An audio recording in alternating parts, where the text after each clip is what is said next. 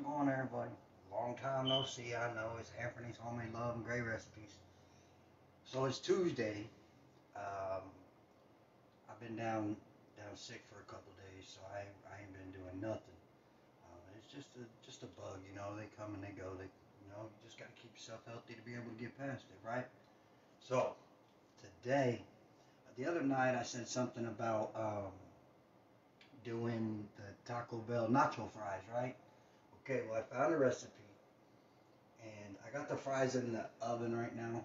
Um, they're baking. I just figured I'd get them about halfway baked before I came on here and showed you the rest of this recipe. Okay, so the first thing we're gonna need is paprika. Paprika. Yep. Hold on. So let me pull this over. Yep. Nobody's here yet. That's a good thing, I guess. Where's the paprika?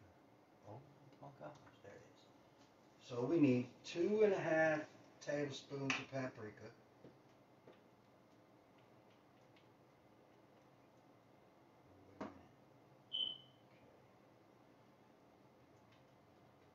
That's a lot of paprika. So one,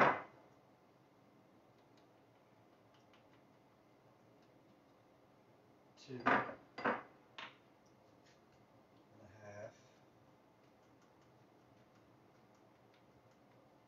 Oh crap! Dang. I just used a lot of my paprika. Everybody, how's he doing? Who's that? Who we got on here? I just made a big mess with the paprika. That's horrible. Okay, so paprika, 2 tablespoons of salt,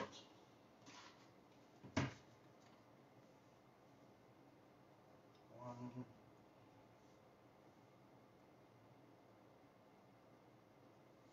2 tablespoons of salt. Now we're gonna take. I know I got a mini whisk. I just gotta find it. Oh, yeah, this will work. We're gonna whisk that together. And then we got a couple more ingredients to add. I just want to make sure I get it all mixed together as I'm going, so it mixes up right. So we had 2.5 tablespoons of paprika, 2 tablespoons of salt, 3/4 teaspoon of garlic powder. Chili powder, no, it didn't call for chili powder. There it is. Garlic powder. Hi, Sadie. Thanks for showing up.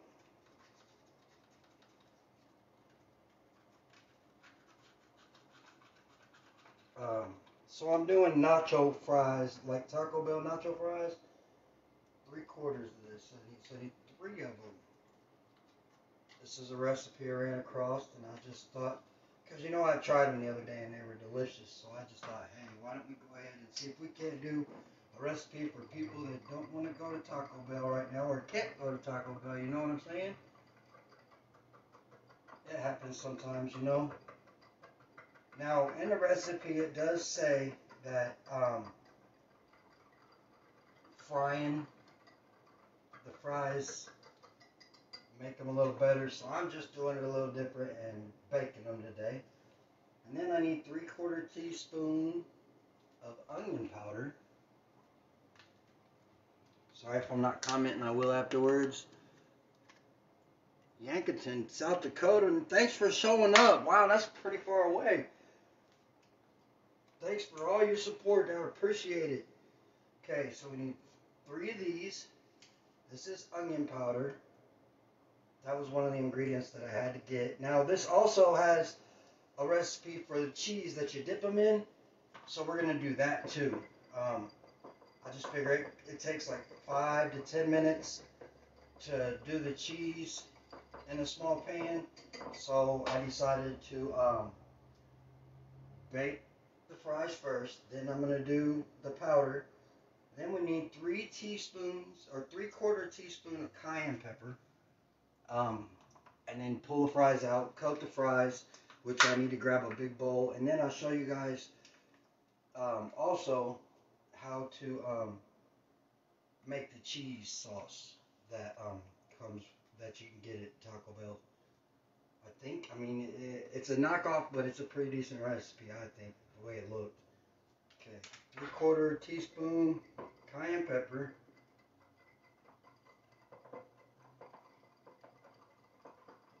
And then we need 1/4 teaspoon of pepper. Black pepper.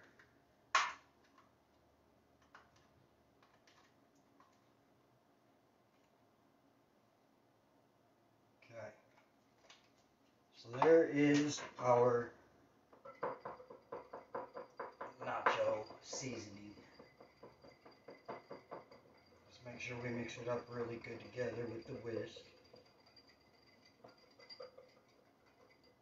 Okay. So now to the cheese sauce. We need 1 cup of cheese whiz cheese dip, which is right here. So I'm going to need to grab a spoon, which spoon's over here. No, that's a fork. Don't need a fork, need a spoon. Halos. Okay, so I need 1 cup cheese sauce, cheese whiz cheese sauce.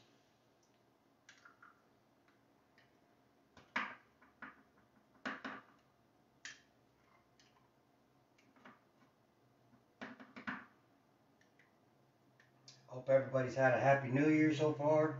I know I have. Even though I was down with the bug, it's okay. It happens once a year with me. I can plan on being down for 3 or 4 days. Just because, your body's got to get immune to it, so it fights it off the whole rest of the year. Why not? It needs time to rest, Okay, so 1 cup of cheese whiz cheese sauce into a small pan.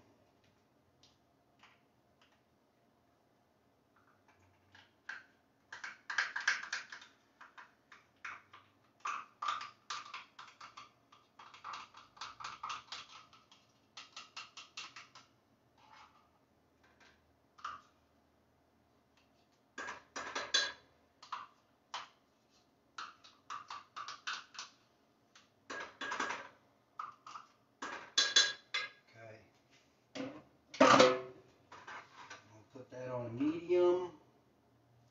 And then we need a 1/2 cup of milk. Oh crap. I'm making a mess with the milk. We're going to take our trusty whisk.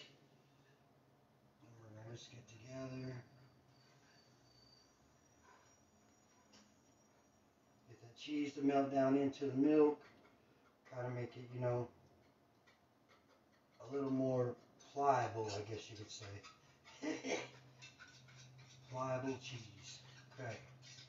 So once we get that broke down into the milk, then now all in total this is only going to take like 5-6 minutes to cook. All right. So the milk, and then we need 5 teaspoons of brine from jalapenos.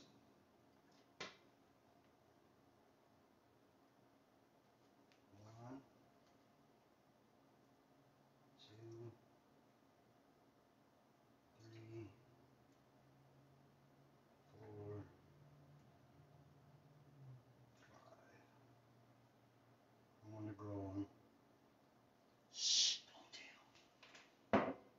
And then we'll go ahead and take our whisk and whisk that into it.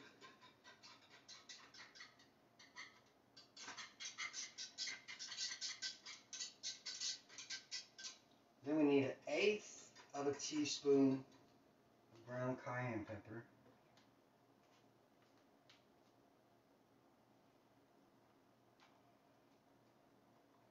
We're going to add this into our cheese.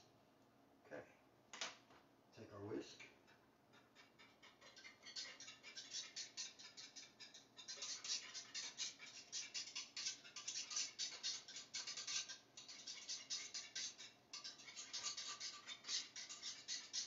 Okay.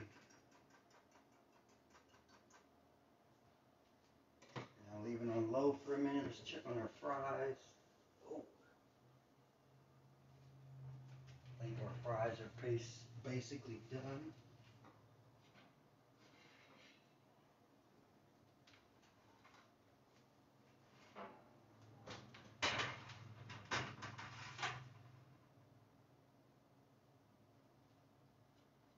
least I know the bottom rack is. So we'll let them cool. Let them cook a little bit longer.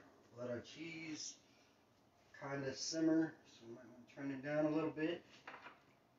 Put everything away. Clean up the mess.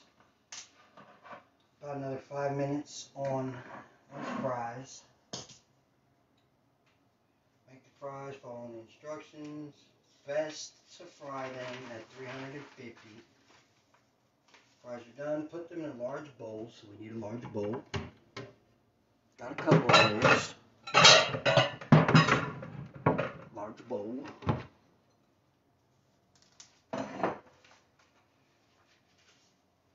Sprinkle with seasoning blend. So, done with that. So, let me see this.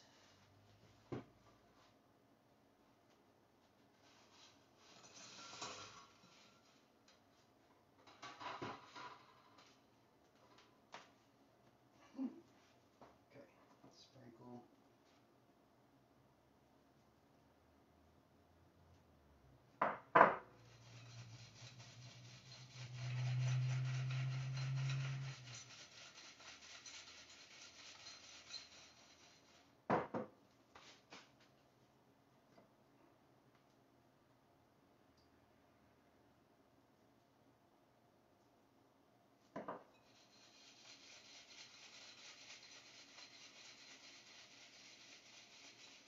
And that, my friends, is how you make nacho fries. These are my nacho fries. This is my nacho cheese. And I got some more fries in the oven. Chilly today. It's kind of chilly out here today too, sis. I think the last time I checked the temperature was like 26 maybe. Or it was 30 something, felt like 23 or something like that.